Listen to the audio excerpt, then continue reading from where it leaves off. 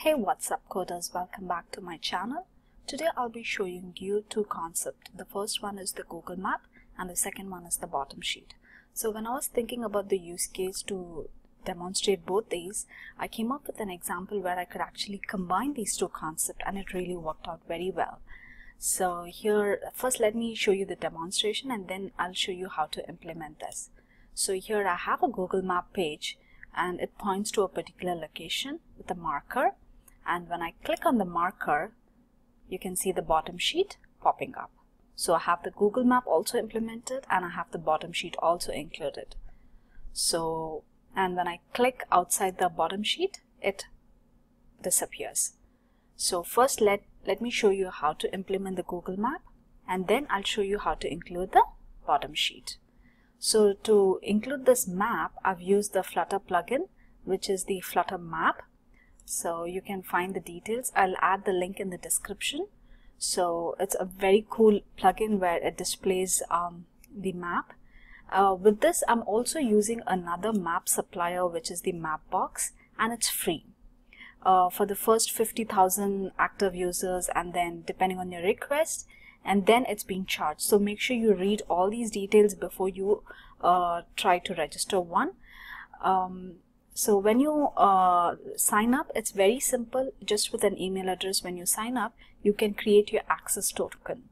So make sure you keep your access token secure and then we can start creating the Google Maps. So let me clear the template and make sure that I have an empty template so that I can start showing you how to start with the map first. So here I have a very simple empty template with an app bar. And in the body section, I've used a Flutter Map widget. And this one has another option called Map Option. And here you mention your latitude and longitude. In this, there are two places where you have to mention the detail. Say, for example, when you open the app for the first time, you have a particular map displayed. Say, for example, you want to display London, but you want to display a particular marker. Say for example, it could be a coffee bar or a Union Station. Then that pointer has to be defined in another place, which I'll show you in a couple of seconds. So first thing, mention the location, latitude and longitude, and then give a zoom factor. The higher you increase, the more it gets zoomed. So I'm giving 13. And then you give a layer, which is the tile layer option, and this is where you mention your access token, which you have generated from your MapBox when you registered. So please keep it secure, do not share it, add your token here and then give an ID to it. Now after this, this is where now we start adding our marker. So the marker I'm using is a pin. So to define the marker, you need marker layer options, okay? And then it contains an array of markers. So first I'm going to start with the marker layer option.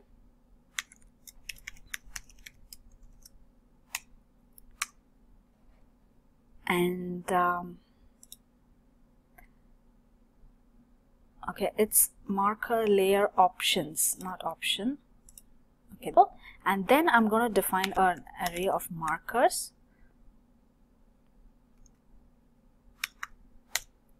And inside this, it's another marker.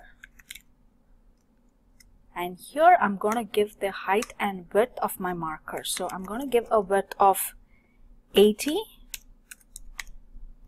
and a height of 80.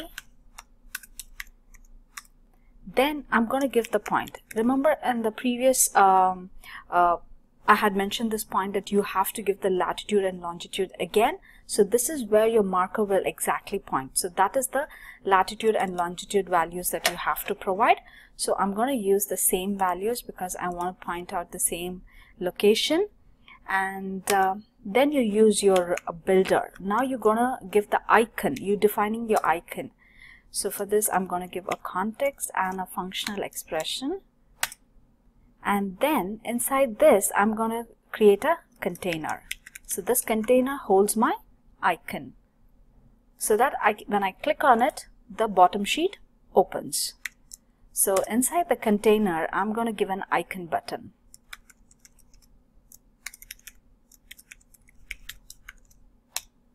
And make sure that whenever you give an icon button, you have to give on pressed so that my bottom sheet opens. At the moment, I'm going to leave it empty. First, let me create the icon button and then we will define the on pressed functionality. So I have an icon and which is a font awesome icon. So I'm just going to copy it. So it's a font awesome icon which is of type map marker altitude, and I've given a custom color with a size.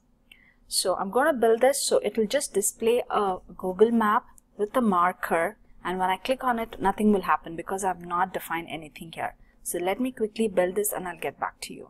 So there you go, the application has built successfully. See the you can see the map and the marker here. So I can move this map, but when I click on the marker nothing happens because I have not defined anything inside the on press. So now let's define the on press, which should show a bottom sheet. Now to talk about the bottom sheet, there are two types. One is the persistent bottom sheet and the model bottom sheet. Now I'm not going to concentrate about the detailed description about these model sheets. Maybe I can make up another video regarding it. So here I'm going to use a model sheet. So let's define that, and yeah, let's define that first. So it's going to be a show model bottom sheet. There you go. And it has two factors. One is the context and another is the builder, and this has to be a semicolon. So here I'm going to say context, and for the builder I'm going to use another builder. Okay, there you go. And inside the builder, what I'm going to do is I'm going to define a container, because if you want to define your content, whatever you define inside your bottom sheet gets inside this point.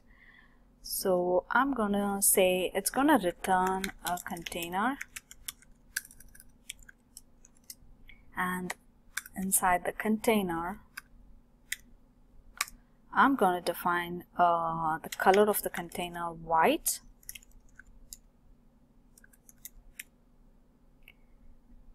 and I'm gonna add another child element which is a text. Just for the demo purpose, I'm keeping it very simple just by defining a text. You can add images, you can add list view, you can add tables.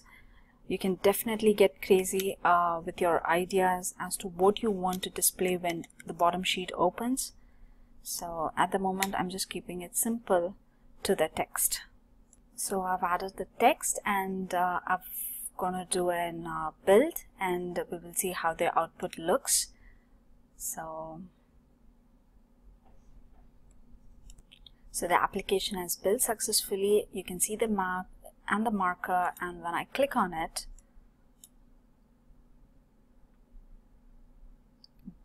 there you go. You see, you can see the container which is white and the bottom sheet text, and when I click outside it disappears. So this is how you can create your, you can combine the Google Maps and the bottom sheet inside a single concept. And I'm going to show you a few more things about that. Yes, so well, if you look at the demo application, I've added details like from the current location, it picks up the distance to the Union Station, and it says it's like 25 minutes by car, and it gives you a few more details about the particular marker. So it's not that you can just add marker, just not the details here. You could add a list view. Say for example, if this is a restaurant or a coffee bar and you want to add some reviews and pictures, you can definitely do it. And this adding of detail is never a constraint. You can expand this. I'm also trying to plan to make more series about the Google Maps using the MapBox by adding more street views, adding more nearby location, and to find the distance between one location to another one. So to find out what are the other places. So please do leave a comment if you want me to do any specific video related to this. And I'm also going to add a few more video series to this playlist. And yeah, that's it. So for this video, it's a very simple Google map with a bottom sheet, and hope you like it. If you find this video informative, please do share it and like and subscribe. Thank you.